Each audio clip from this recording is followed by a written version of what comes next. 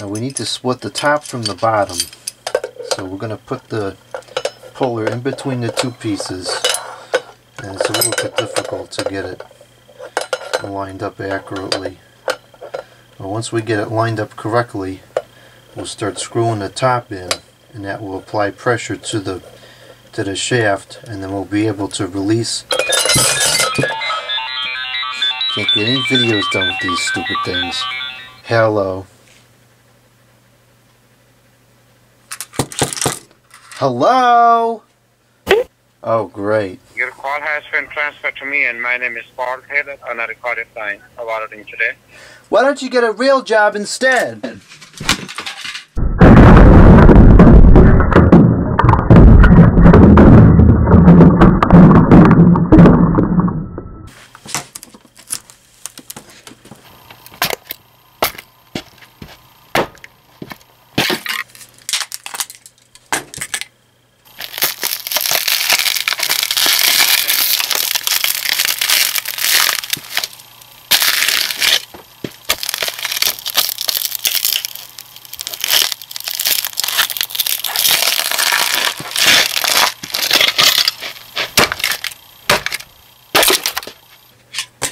Good, now I can get through the video in peace.